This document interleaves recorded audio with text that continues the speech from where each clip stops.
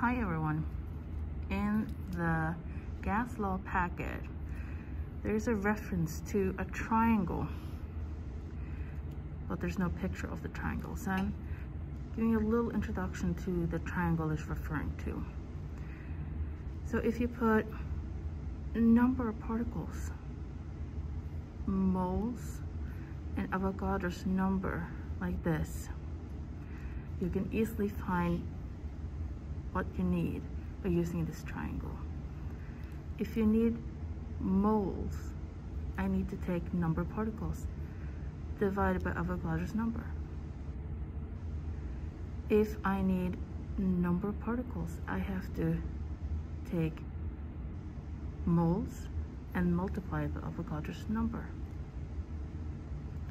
I want to remind you that moles can also be found by mass divided by molar mass. The molar mass you're going to find in the periodic table. I have an example here, hydrogen, which is a little bit over 1. And 1 mole is going to be 6.02 times 23 particles. And that is Avogadro's number. It's just telling you that in 1 mole you will find this many particles. Now there's another triangle that is not referred that I would like you guys to take a little look at.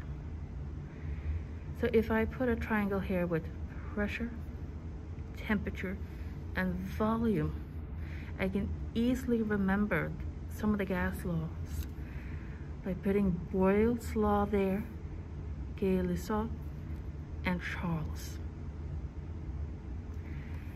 So if I want to find Boyle's law, I have to multiply pressure with volume. Charles' law would be volume divided by temperature, and so forth. This could be a very easy way for you to remember the 3 different laws. Now, if you have conversion with volume to moles, it could be useful to just find out how many moles you have. So let's just take a little quick recap on how to balance equations. So just remember that if I have an oxygen molecule that's 2 oxygen, remember to put that little number 2 behind there to show that in this molecule there are 2 oxygen and it's in gas. Same thing with hydrogen, and I'm going to turn it into water. Now that is a liquid. We also have solid and aqueous, that something is dissolved in water. To balance this, I need to have an even number of each on each side. So since I have 1 there, but 2 there, I can simply fix that by adding a 2. 2 times 1 is 2. So that fits with oxygen. Now that makes a little mess with hydrogen. I have 2 times 2, that's 4, but I can fix that by putting a 2 right there. And now it is balanced.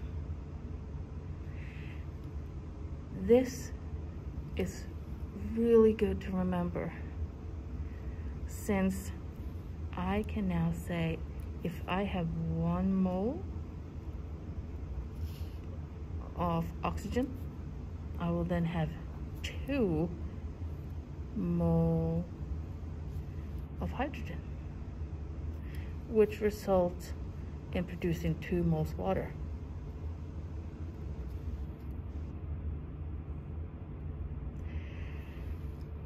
So if you have an equation or some information of producing something where some molecules or elements reacts to each other to make something new, you have to balance your equation and then figure out the ratio. Here's 1 to 2 to 2. And that is going to be important when you are going to do your conversions. So I'll recap.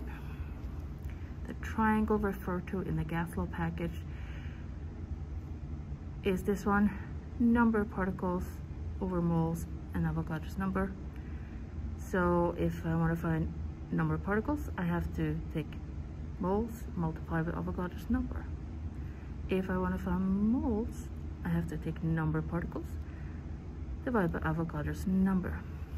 And Avogadro's number is this large number right here, and that equals 1 mole. So this is just how to figure out essentially how many particles you have or how many moles I have.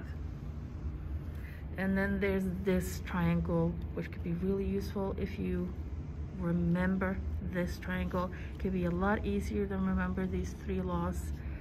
But essentially, if I want Boyle's law, I take pressure times the volume. Charles' law, volume divided by temperature. Gale's law, pressure divided by temperature.